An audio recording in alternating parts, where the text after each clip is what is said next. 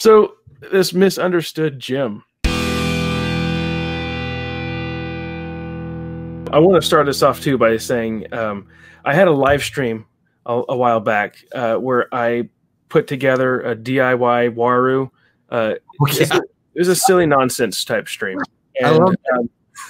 And the weirdest thing, this happened about maybe 3 weeks ago. I checked Twitter, and I have a heart, like a love, like the like on Twitter, the heart from the Vonda N. McIntyre Literary Estate.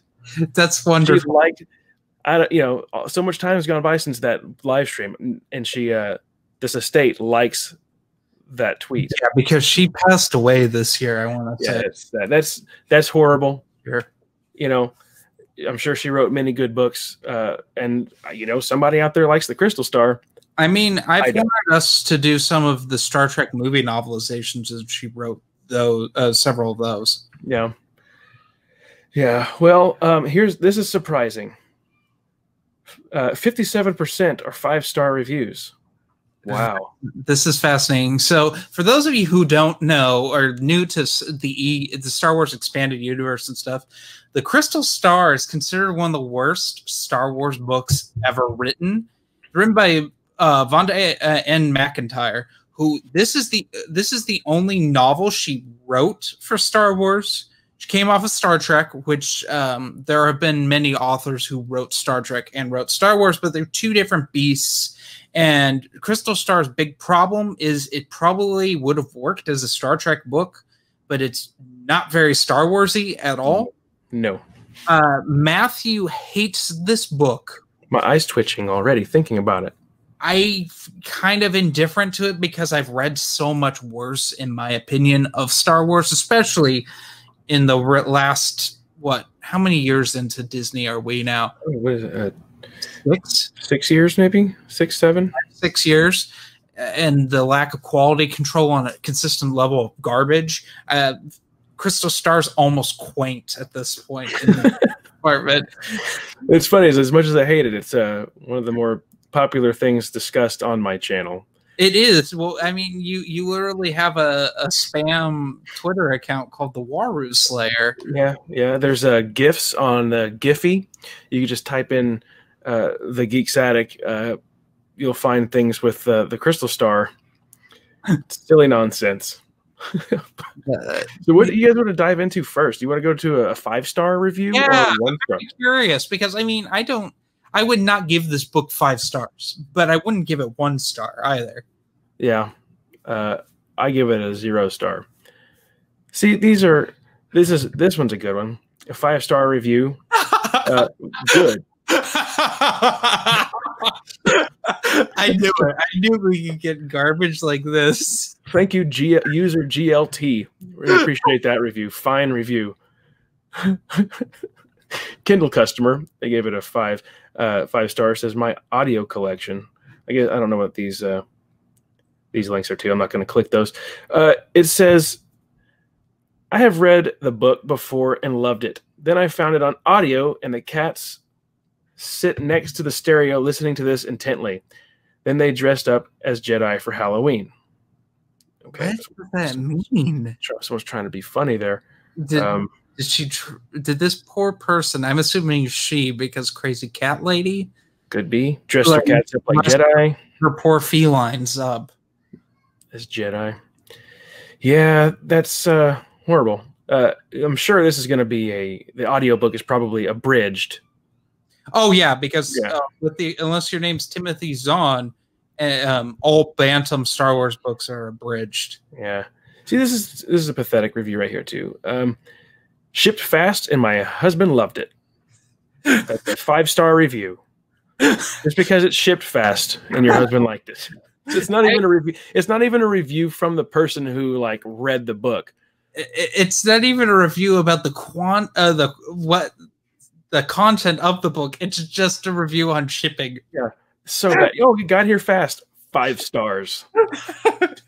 Hey, sometimes you especially in a COVID world, it's very hard to actually get an Amazon package to ship quickly. Yeah.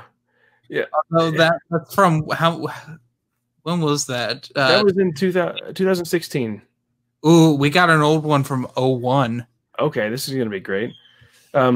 Although there have been many reviews putting this book down, I liked it. Leia and Han's children have been kidnapped, along with Chewie and R2-D2. She follows the kidnapper's trail and discovers that it is much deeper than a simple kidnapping. While Luke, Han, 3PO are on a planet called Koreshi. I don't know how people say that word. I always said Koreshi.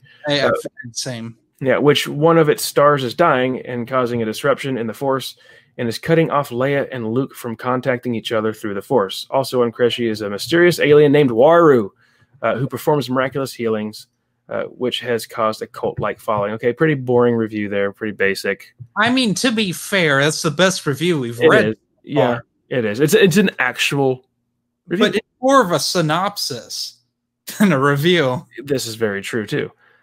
Wow, yeah. See, you guys are commenting there in the comments. Christopher, thank you for joining, Chris. It says, read the review entitled Misunderstood Jim.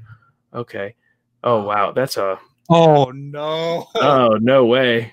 Oh, man. Here we go. This is huge. Should I really read that? Which of your kids just sounded like a sprained door? I know, they're not wanting to go to bed. It's horrible. Like, they heard what I was doing. They're like, no, Waru. Ah! You gotta give them some ether. That's just put a little ether in a rag. Yeah. Turn them up. You know what I'm saying? So this misunderstood Jim. I'm not reading that. That's just so big. That's what she said. Okay. That's too much to read on here. No, read it. You want me to read it? My gosh. Okay. It might actually be a genuine review. Okay. The problem this book faced upon release was the fact that a number of vocal internet fans derided it for being See, I'm a horrible reader. When it comes to being live on here, the stress gets to me.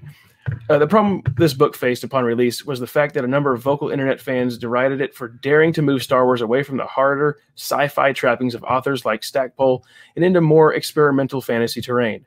Bantam's Star Wars line was beginning to fall into a creative lull as a too terrestrial, too familiar element began to dominate books like the X-Wing series with its overdue of stock aliens, American anachronisms, and pervasively homogeneous culture, causing the Star Wars universe to suddenly feel a bit tired and prosaic.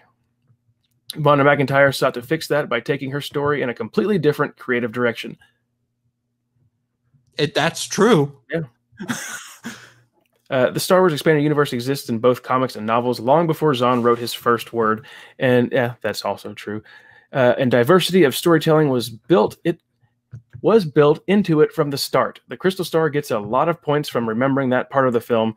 Strength was its sense of awe and mystery. McIntyre doesn't just regurgitate the same planets, alien races, and situations, but creates fascinating new ones. To be sure, there is a lot of weirdness to be found, and it's one of the book's charms. I've got a kid down there yelling at me. Hold on. Sorry. Okay.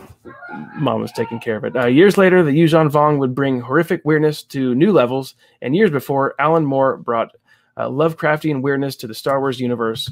Dark Horse's Tales comic series and Visionaries would see even more experimental narratives in the forefront. But prior to the prequel trilogy and at the height of corporate cloned and neutered Seattle grunge bands, things that were different were hardly appreciated. Jeez. This is a legit review, guys. McIntyre was also the first to utilize the Solo kids as main characters, which was another factor some fans didn't like. True, it highlighted the uniqueness of the kids and their special abilities with the Force. McIntyre may have created only precocious children, but the real issue was that some resented the kids because of what they represented, the start of a new era, and one in which the Solo children would grow up to take the mantle from the older generation, and which is seeing fruition now in the brilliant legacy novels. Back then, however, many simply weren't ready for that, or for stories in which kids handle mature situations in intelligent ways, a staple of classic children fantasy literature. You liking this review, Jeremy? I am. It's actually it's a genuine review. Other than it's shipped fast. It's shipped fast, and my husband likes it. So, is there a way to vote things down? I guess that's what we should have done. We should have reported abuse on that. It's shipped fast review. Jeez. You want me to continue this? Yeah. Some have also cited McIntyre as failing to represent. Wait, did I read that? No. Some have also cited McIntyre as failing to present correct characterizations, Luke being the most misunderstood in this regard. Here, the book suffered due to the fact that Bantam released it out of chronological sequence and prior to the book, which revealed that he lost Callista. Thus, Luke is affected not just by the proximity of an imploding star, which is causing strange effects in the Force, nor just by Waru's influence, by the pain loss of an important love interest. McIntyre presents Luke as a human being, not a superhero, and one in which external and internal factors contribute to cause deep emotional turmoil. On his own, without his wife or steady conscience in the form of Chewie, Han finds himself looking back upon an old life that he enjoyed but left behind to become more responsible. Now with kids, that old life is forever gone. So at this bittersweet stage of his life, walks back into the life of an old girlfriend and potent reminder of headier days. Han's response to her is realistic, and so is Luke's to his. Zaveri herself is robust and fascinating, and a welcome addition to the cast. Finally, Leia's characterization was attacked and overreactive, primarily by those who don't understand that to be a parent is to overreact. Okay, sorry. Like I said, I'm a bad reader when it comes to being alive. It's okay. You're doing just fine. Okay, but rather than become crippled by her fears and worries, Leia goes into action and takes charge. Her perspective is an important one in the book and one that continues to bolster the character as a woman, as a leader, as a politician, and as a mother. On the antagonist front, Hethier, is that what you would say? What? Hethier, in many ways seems to be the standard Star Wars villain, cut from the cloth of Palpatine, but without the years of Machiavellian wisdom. Wait, Machiavellian wisdom? Never read that word before. His relationship with his son Tigris and later young Anakin are of interest, as is his Achilles heel, his greed, which turns him into a pawn of Waru, truly one of the weirdest Star Wars villains ever created. Something from EC Horror Comics and Call of Cthulhu combined. Waru is a refreshingly different creature in the Star Wars milieu, and a lot of fun to boot. This person is a liar. I find the Crystal Star refreshing and a lot of fun, with some intriguing and well-drawn characterizations that portray heroes struggling with important issues, abandoning the hard sci-fi tedium that has crept into the series. With a more fantasy-flavored element, the book remains one of the most interesting and diverse of the Star Wars novels, a thematic predecessor of sorts to the New Jedi Order, and a continuation of the more mysterious experimental Star Wars outings like Dark Empire and some of the old Marvel tales. Highly recommended. Ugh. Too positive for the Crystal Star. I will say that this individual brings up some great points. They do. They really do. Makes me want to reread it. They forget they don't add in that A Crystal Star was yet another book that had the cliche of, what do we do with Luke? He's too powerful. There's a star that's affecting his Force ability. Yeah. It's almost as bad as like the storm thing in Planet of Twilight, where people get struck by lightning if Luke uses the Force. That's the dumbest. Being someone who just finished Heir to the Empire with the Islamari, the creature that mask the Force. Yeah, I always think those are silly. It's silly, but it hadn't been done before. And then, like, that's caused this whole "we got to neuter Luke's power" thing. Yeah.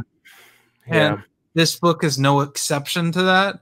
The one positive that I always say with this book is this is the first time we see Jaina and Jacen do something. It's the best part of the book.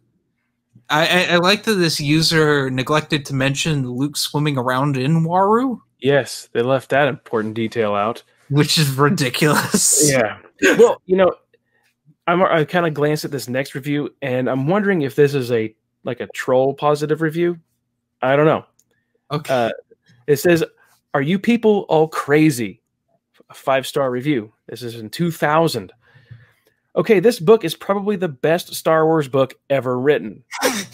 How can you not like it? Okay, okay, it's been forever since I read it, and I have to again, so I don't really have too many specifics on why it's the best. But You're so specific wrong. Yeah, it's specifics on why it's the best. But you people should just know. I love the fact that this is you. I loved the fact that in this you really get to see more of Jaina and Jacen than most of the others. But even though I really don't have details, this book is the best Star Wars book that I have ever read, and that's kind of a lot.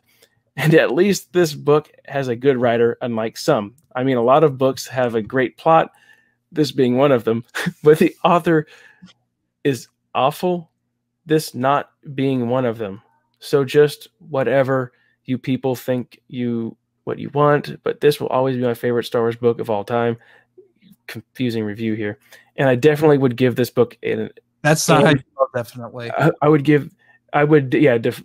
defiantly give this book and 13 out of 10. Thank you. Right. 2 people found that one helpful. And 13? Yeah. And 13 out of 10. Oof. Ooh. This is before text message speak. Chris says in the comments that I've said this twice now already, but I can't wait for them to find out the review is written by Joe from StarWarsTimeline.net. No Star Wars dummy, an EU author himself. Wow. Okay. That makes sense that Joe would defend it. I mean, it was a legit review. I mean, it sounded like it was definitely a professional writer for sure who wrote that review. It didn't spell specifically wrong. That's the real truth right there. Let's switch to 1-star reviews. Just 1 star? Yeah. We got to hit the polars. Okay, yeah. You know what? Okay, I was going to see if it had a sort like the most helpful. I want to know what the most helpful one was. That would be these 2 on the top here. Okay. Good book. Here we go. That was a 4-star review, people. Good book, no capitalization. Wait, that was a 4-star? Yeah. Good book. Hey, I guess their copy didn't ship fast. Oh, just plain awful. There we go. That's what Matthew wants to read right there. 2 Amy specifics. Thank you, quality. All right, here we go with the 1 stars. This is, just plain awful. I'm in complete agreement with those who panned this trash.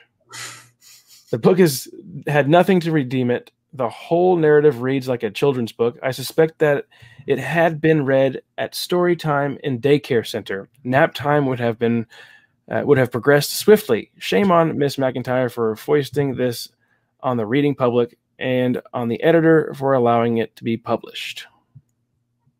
Ouch. It's kind of a harsh negative review, though. Yes, it's there. It is. I ordered Star Wars: The Crystal Star, but inside is a book by James Clemens, The Witchfire. What the heck? So they gave it a 1-star review. Oh man. We were very unhappy. Here's another one. Very unhappy. Star Wars book was sent to 10-year-old son. A Star Wars cover was placed over a book about witches. A very bad book. We were disgusted. They're probably fundamental Christian. I guess, but That's I mean, funny. It's like now they're like, son, we're sorry, we tried it, but you're never allowed to read Star Wars again. God, can you imagine that? That'd be awful. It'd be like, but sure. I mean, come on. It's These like people go, it's about witches. It's like, well, what is a Jedi? A space wizard, right? Yeah. So wizard, witch. I mean, when I went to Christian school, they said Star Wars was evil and I was going to go to hell. That was a thing that they told a kindergartner. Wow. At my church on a Father's Day one year gave us all the dad's shirts that had a picture of Yoda, and it said Yoda best dad. That's funny.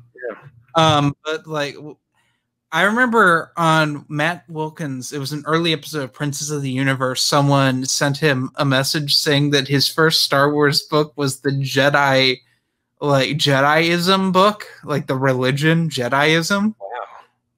I'm like, that's unfortunate. Yeah. All American Cornbread in the comic says all of these 1-star reviewers are blasphemers and do not deserve the grace of Waru. Waru for president. Yeah. Rob D says Crystal Star about to fling itself at Matthew again. Yeah, I hope not. I've got it put in chains back there behind me. Quality says Waru is disappointed. And what would be worse for these people, witches or Waru? I would definitely say Waru would be worse than the witches. That's a great book, The Witches and the Waru. Yeah, the Witches of Waru. Waru's Witches. But it was misprinted. It was supposed to be a B, not a W. Small Time says, I like that we have people who haven't read it giving it a 1-star and 5-star reviews. Yeah, that's what people do. I'm not going to read this. I'm not going to read another really long one. No, we got to get some just funny ones here. Oh, that one. Okay, this one looks interesting. Star Wars Deep Space Suck. That's probably an adult film. Yeah, well, title of a review on Amazon, YouTube people. Check out my OnlyFans. Oh my gosh.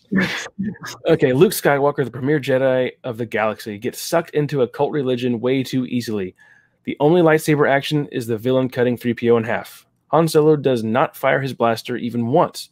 The Millennium Falcon does not engage in combat. The Solo kids are main characters. This book is not space opera. This book was boring and stupid. This book is the worst Star Wars novel I have ever read. This is the only book to ever provoke me to write a letter to the author. I explained to her why I didn't like the book. I asked her if she had ever actually seen a Star Wars movie. I asked politely for my money back. The author never replied. Well, of course what did you expect, you idiot?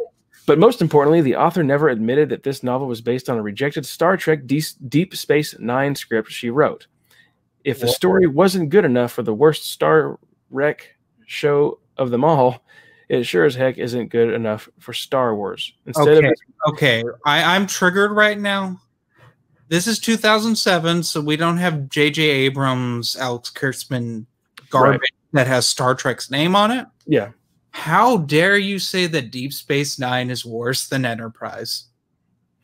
Enterprise is a gigantic waste of time.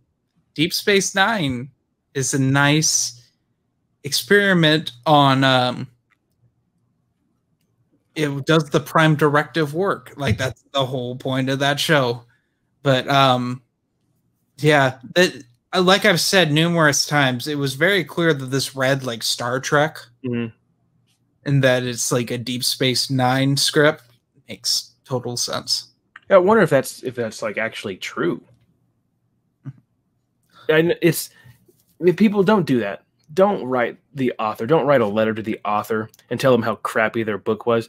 I mean, that's as much as I dislike this book, as much as I dislike the new canon, which I've, Chuck Wendig, for instance, his reactions and stuff. I never went to him and said, "You're an idiot. Your writing sucks. You're an idiot." You don't do that. You talk about how bad the book is. Like, oh, I don't like the writing style. I don't like the author's choice here. You don't directly attack an author and say, "I want my money back. Give me my money." Like, they're gonna give you money back. It's so stupid. Yeah. But that's just society today, I guess. I guess back in 2007, people were doing the same thing. I actually wrote the author and asked for my money back. Trash compactor worthy. Ooh. All right. This reads like the author was given a brief synopsis of Star Wars and never actually saw any of the movies. Is English also not the author's first language? Because it's written very awkwardly throughout the entire book. I actually knew this book was going to be terrible, so I had no expectations going into it. And I was right. It's terrible. Possibly the worst Star Wars book I've ever read. It's like a bad fanfic that a 12-year-old wrote. Yeah. Okay. That's a bad way to go into a book. That's how I started to go into Dawn of the Jedi Into the Void, and I'm just like, you know what? Let's open our mind. And it turns out I love Dawn of the Jedi Into the Void, which is an unpopular opinion. I'm waiting to just get crucified in the comment section. Quality, defend me. Nope, don't attack. Quality loves it possibly more than I do. So take that, Matthew. Good Lord, what a load of crap. Hey, look, KJA is no longer the worst Star Wars author on the planet. So Kevin J. Anderson. Oh, he's one. Okay, here we go. That honor sick now resides with Vonda. This was the first Star Wars book that I felt ripped off buying in hardcover. Ugh. Where to begin with this deep hurting? The characters were all wrong. The story didn't have the Star Wars feel. That ending, what the hell was that about? I still can't figure out what was happening. And the villain was boring. Avoid this book at all costs. This novel wasn't released. It escaped. I like that. All right. Do you want to get one more of these 1 stars and we switch to another book? Yeah, that sounds fine to me. Bad. Well, yeah. Bad and then terribly boring lame, since they're both really short. This is bad. The characters in this book are all cartoons of the people from the movies. All development prior to this novel has been ignored. All character development has been ignored. All common sense has been ignored with the weird force blotting stuff. This is a bad book, one of the worst I've ever read. So you know what I'm seeing with these last 2 that we read? It sounds like they're talking about The Last Jedi, talking about canon. Am I wrong? Is that the biggest argument? Is, oh, they didn't follow through with the characters? Everything previous to this was ignored? Yeah. It sounds very similar. And these reviews, this was in 2001. That other one was, there's a 1998 review. Wow. Yeah, I forget that Amazon's that old. Yeah. Terrible, boring, and lame. I have read almost all of the Star Wars universe novels. This one was so boring and predictable and lame. Yawn. All right. Quality Autism in the comments says, nowadays the authors write us readers how terrible we are and how awesome their books are. That's true. Very true. All American Cornbread Jeremy likes Yawn of the Jedi. I'm going to write him a letter calling him stupid and ask for my money back. I do like Dawn of the Jedi. I like that whole era of stuff, even though there's not much to it. That's funny, Rob D. I remember the first time I read through the Legends novels timeline printed in the books. The Crystal Star sounded like a cool title, and I figured it would be interesting. Wrong.